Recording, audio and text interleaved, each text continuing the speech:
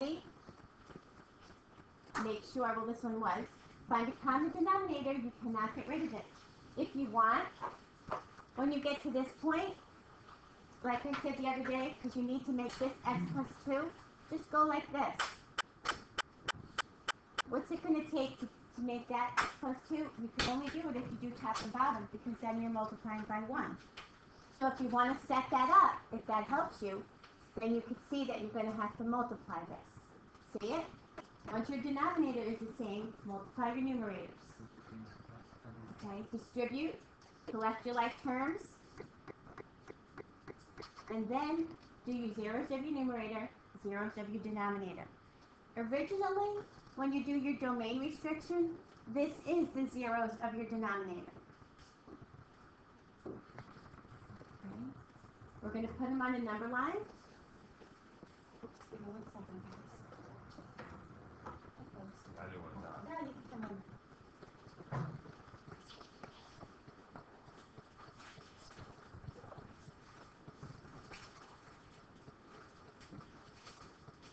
See any familiar faces in here? Not a, No. not a one. Okay. Thank you very much. All right, good luck with that word. Thank you very much. Good to see you. Have a good day. Yeah, good luck with that word. All right. Okay. All right. Take the zeros of the denominator. He's a running coach. He's a track coach. Because nobody's in track. I usually have kids in track.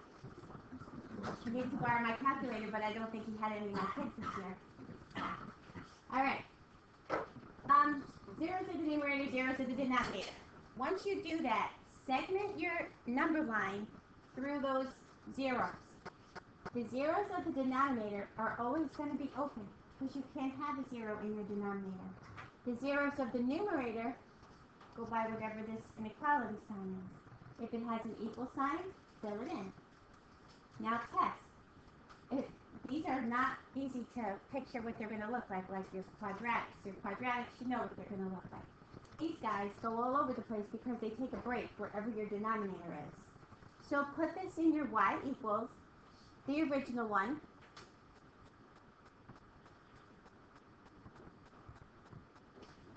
We put that in our y1, and in your y2, if you want, put the one that you changed.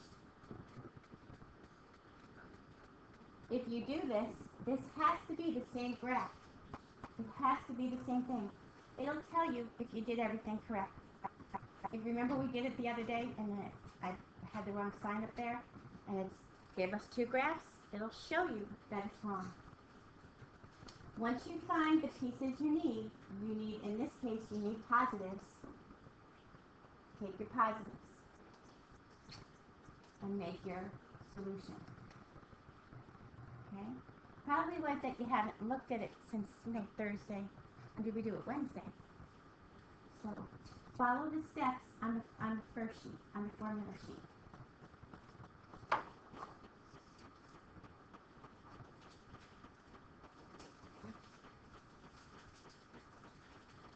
All right, this one, same process, just a little bit messier. Move everything to one side, so subtract the 1. Move the 1 to the other side. Your denominator now has to be both of these. If it helps, put the other one on top. And put this one on the bottom. Put this one on the bottom, you need the other one. This one on top. This guy, when you move it over to the other side, is going to need both. This is the critical one right here, because you're not subtracting the first one, you're subtracting the product of that whole thing. So you want to FOIL this whole thing out first, and then you want to subtract it. So this is going to give you plus 3x minus 2x plus x minus 6.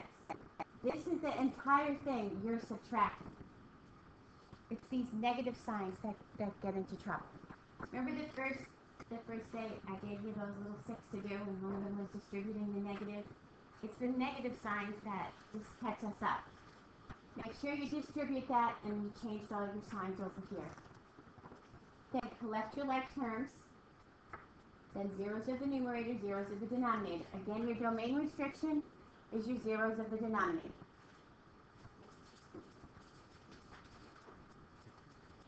And do your zeros of the numerator. Then put it in your calc and test. If you're going to put this in your y equals, do you guys know how to use your fraction bar? Second, alpha y equals, right? Alpha y equals. It's easier with your fraction bar.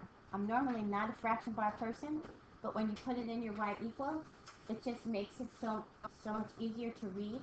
Because if you have to put this in your y equal, even just this, you have to put parentheses around the top. You have to put a separate set of parentheses around the bottom. Okay? So another space for error. So make sure that you use your fraction key. It's alpha y equals. And it sets it up for a fraction and you don't have to worry about it. Make it look exactly like it is. Questions? Look it over, see if you have any questions. This is really, really important that you can do this. This is the hardest one. This is by far the hardest one. It's probably the hardest because we don't visualize this one. You have no clue what this is going to look like. We'll get to this. We'll be able to graph this eventually ourselves because we'll know where they'll take a break at anything in your denominator. It's going to take a break. So your graphs are kind of cutting all over the place, especially when this one has two of these. Okay, can everybody test to the left, to the right, in the middle? Okay.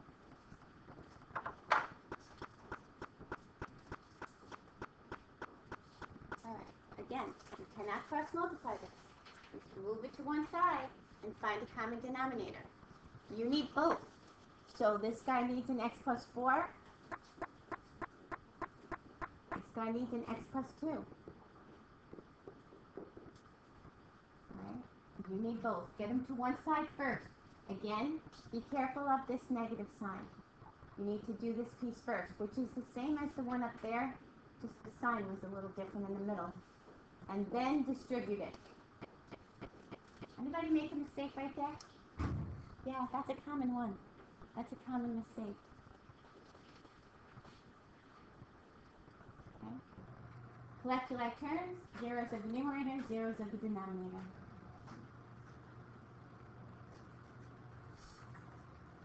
Okay.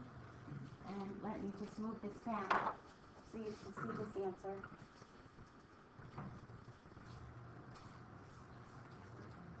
Good.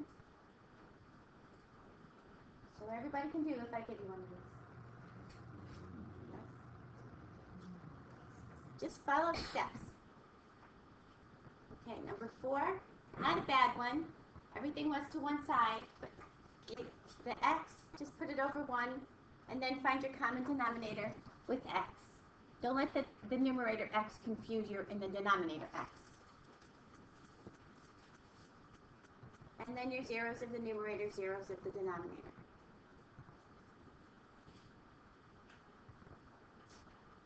Remember, the denominator one always is open, because you can't have a 0 in your denominator. The numerator one depends on whatever the sign is for that problem. That's why in your answers, sometimes you have opens and closed in the same parts. One will be from your denominator, one will be from your numerator.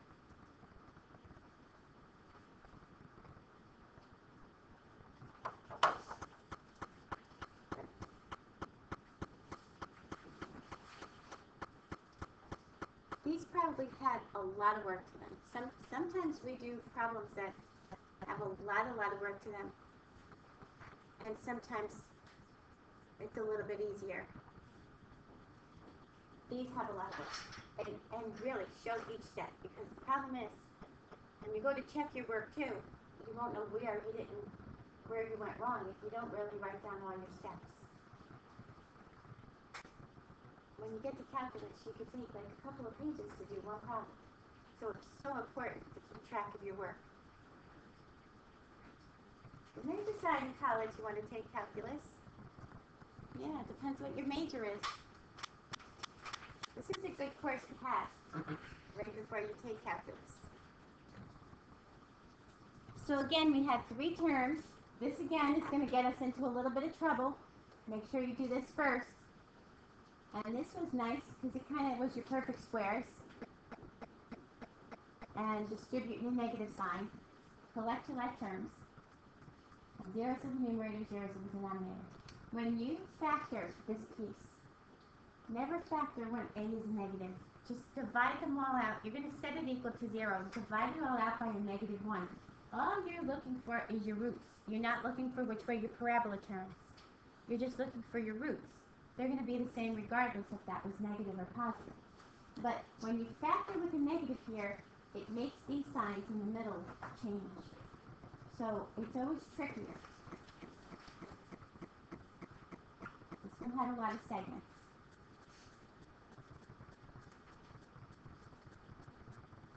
Good. Are we awake today? Tired. Well, head back to your staying up late. And me as well. Okay. Get everything to one side. You have one denominator, x minus 1. Factoring is going okay with these?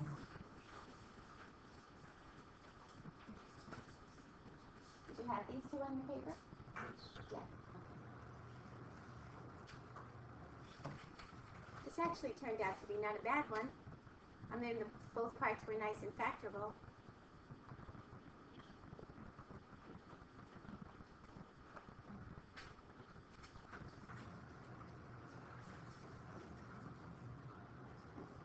And then the last one.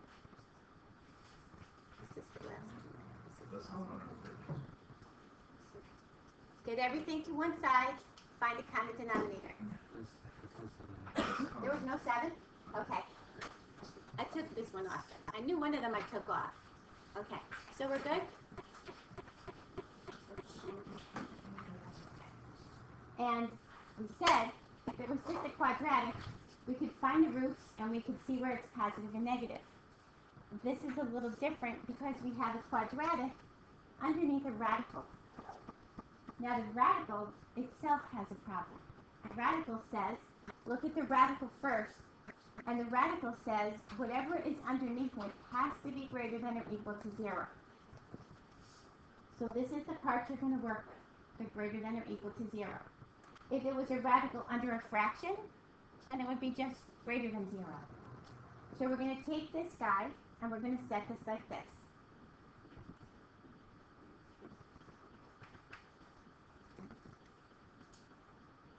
And we know that this cannot be negative, so it has to be greater than or equal to 0. Now, you can factor this. These are your perfect squares. We're going to do the same thing. We're going to set this equal to 0. We're going to find the roots.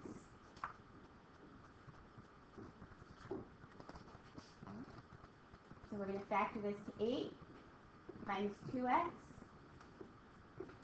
8 plus 2x.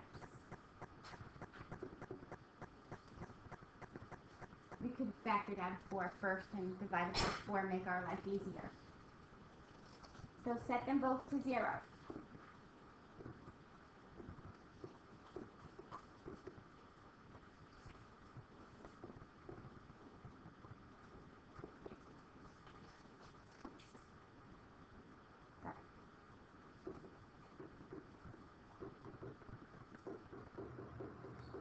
So, you got your roots.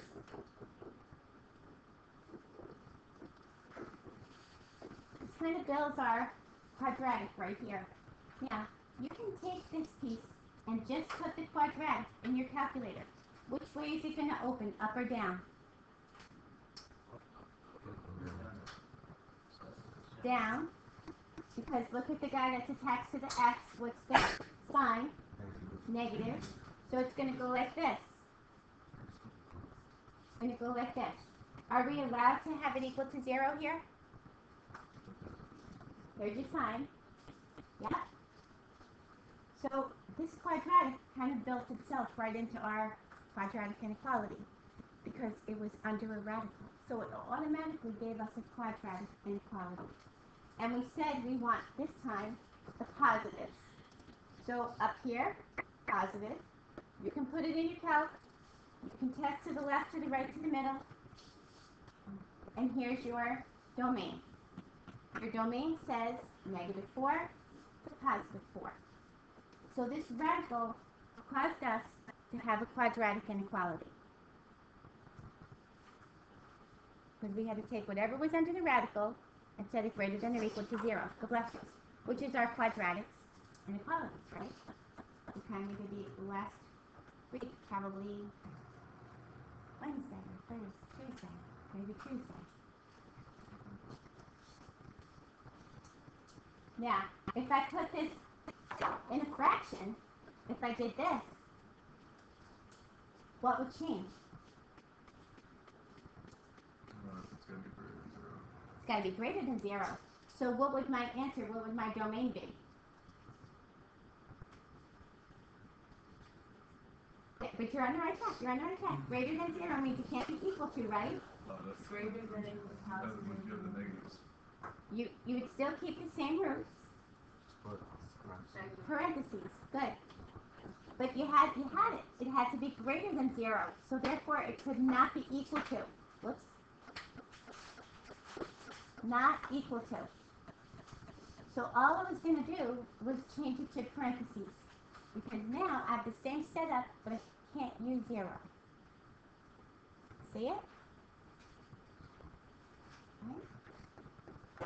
Alright, these are things we look at when we do domain restrictions. These are the confusing ones. Okay, here's another one. Which part of this expression do we care about? The numerator or the denominator? Denominator. Do we really care what the x is in the numerator? No, you can have a 0 in the numerator. You can have anything you like in the numerator. But we cannot have a 0 in the denominator. Now, here's a radical under a fraction. So Paul said it can't be 0. So we're going to take this guy and say, well, it can't be 0, but because of our radical, it has to be positive. So again, we've automatically built a quadratic inequality. You did your quadratics. We did our quadratics. So it's kind of like helping us out here. So following the first step, we set this equal to 0. I'm going to take the shortcut, just add 9. So here's your roots, your zeros. These are your zeros of your equation, because we set y equal to 0. -3 and +3. It's going to be opened or closed at the -3, +3. Open. Because now it's in the denominator, and it can't be 0. And which way does that parabola open up? Up. Because it's positive. X is positive. Now, this is the positive, drops down to the negatives, goes up to the positives. Which ones do we want? The positives. So we want this part, -infinity to -3, soft bracket, or 3 to infinity.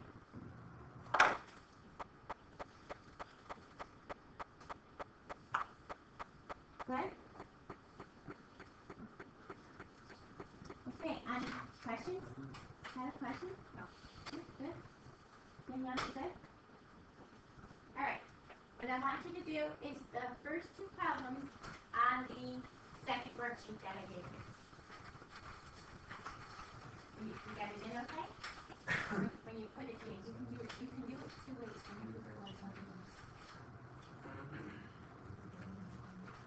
Which one did you put in? This, yeah, it does actually.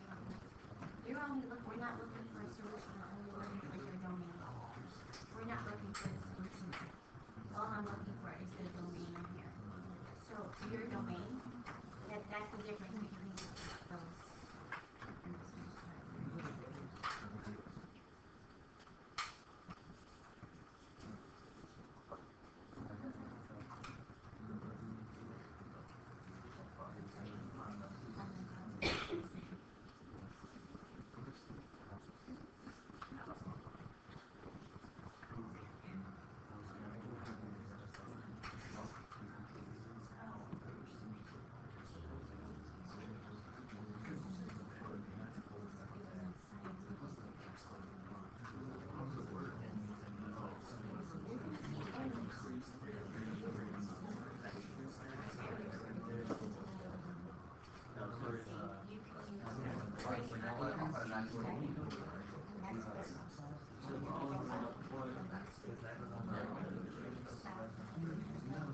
all we're looking for is your domain, not your solution. Hey guys, all I'm looking for is your possible domain, not your solution set. I just want your domain. So take a look at the first two problems there.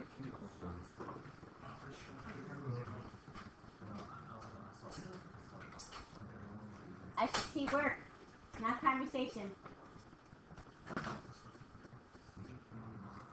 In the denominator. And what can the denominator not be? 4 and then Good. Set this equals.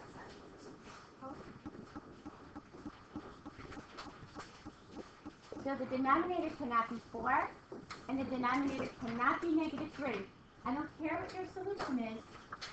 We're just asking for your restricted domain. So take this out of your number line. So -infinity to -3. Don't forget the middle.